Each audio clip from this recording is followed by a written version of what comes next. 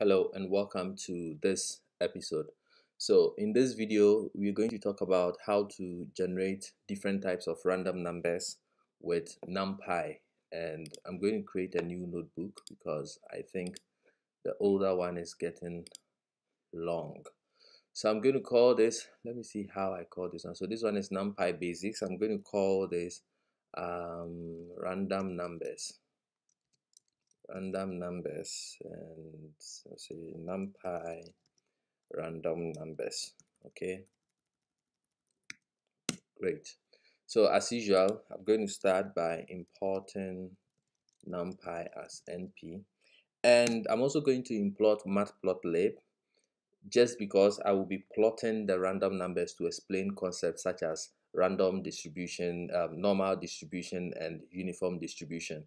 But because the objective of this video is not about teaching you how to use matplotlib, I don't want you to worry if you don't understand how the plotting works, because I will make a video dedicated entirely to teaching you how to create various plots in matplotlib. But the objective of this video is to show you how to generate random numbers, different types of random numbers with NumPy. And to help you visualize it, I'm going to use matplotlib to plot the distribution of those random numbers, just so you get an understanding of what I want to show you. But don't worry if you don't understand the matplotlib aspect of it. So I'm going to import matplotlib.pyplot as plt, and I'm going to say matplotlib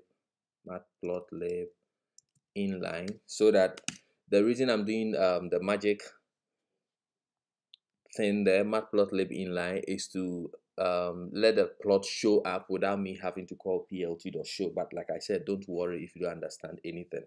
So the first question is, why would you want to generate random numbers when it comes to neural networks? And the answer is, most of the time, the weights and biases, or the parameters of neural networks, are initialized randomly. And that is why it is important for you to know how to generate random numbers. Okay, now when it comes to generating of random numbers, there are different ways in which you can generate your random numbers using NumPy. I'm going to show you how to generate random numbers from a normal distribution, and I'm also going to show you how to generate random numbers from a uniform distribution. And finally, I'll show you how to generate random numbers from a range that you specify on your own. So let's get started. I'm going to show you how to generate random numbers from a normal distribution, and then I'll plot a histogram of it to explain to you what it means when we say something is normally distributed. Okay, so I'm going to generate values by saying np.random.normal. okay, and watch me over here. I'm going to explicitly state that the size is let's say 200. So what this means is I'm generating 200 random numbers that are supposed to be normally distributed. If you don't understand what normal distribution is, don't worry. 2 minutes down the line, I promise you are going to understand what I mean. Okay, so now I have my values over here. In case you want to see what's in there, you can just print it out, and you can see that this is made up of 200 randomly generated numbers. Just to be sure, you can also print the shape, which you have learned about in previous videos, and you can see that it is a vector of size 200. Okay, and the numbers in there are randomly generated. Now, what do we mean by normal distribution? To help you understand this, I'm going to plot a histogram of these random numbers and use it to explain to you what it means for a series of values to be normally distributed. So to do that, I'm going to say plt.hist to plot the histogram from the values. Okay, now this is a plot of the random numbers that I generated in cell 2 here. And what it basically shown in this plot is, as a histogram, you know, histogram is going to plot the frequency of the numbers, the frequencies of the bins that it has created here. So what it means is that the numbers that we have down here, the numbers that we have in the values array, are going to be grouped based on frequency, how often they occur, and it's going to be grouped into bins, just as you remember from your basic statistics class. So it's going to group them according to bins, and then it's going to count the frequency. And as you can see, you see that a lot more of the values are clustered around 0, which is here. You see, the highest frequency is recording, let's say 43 or 44, and it is around the 0, the value 0. And then you see that as you move away from the mean, okay, as you move away from the mean, the frequency of the other numbers keep going down and down, both on the right side and also on the left side.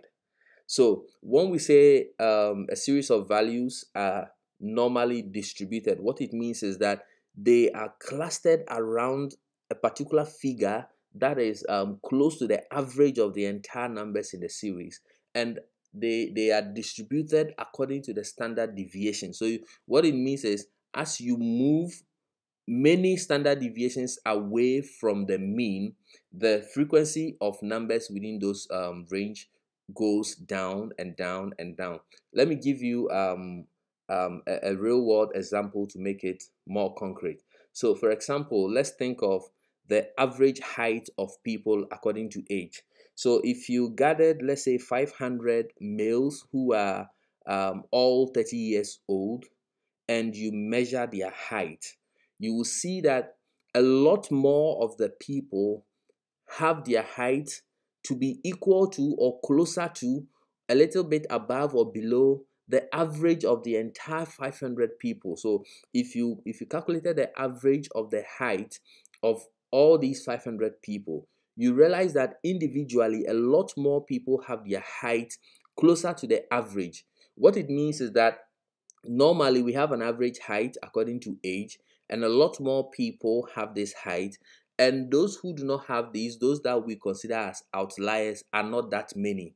For example, it is extremely rare to find people who are extremely short, okay, and it is also extremely rare to find people who are very tall, okay, who are so tall that you don't really see them often.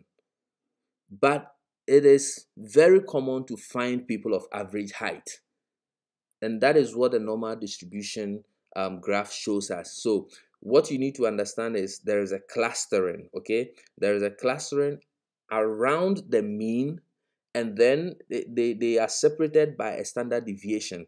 And the more you go away from the mean, in this graph the mean is going to be somewhere around 0, and then the more you move away from the mean, you see that the frequency of those occurrences reduces and reduces and reduces. The farther away you go from the mean, the lesser the frequency of those values in that range. So this is it about normal distribution. I'm going to run the cells again to generate entirely different set of random numbers, and you see that still we have a graph that looks like that. So I rerun the cell, and you can still see that we have a graph that has some clustering around the mean, and then as you move away from it, the frequency gets lower and lower. Let's run it one more time. So I'm going to generate the random numbers all again, and you can see that we still have a normal distribution curve. It looks like a bell. So if you plotted some curve around it, it's going to look like a bell. Okay, so that is it about normal distribution. Now in the previous videos, I didn't have to specify size explicitly. I just call the routine and then I pass in the size. Why am I doing this explicit specification of the size here?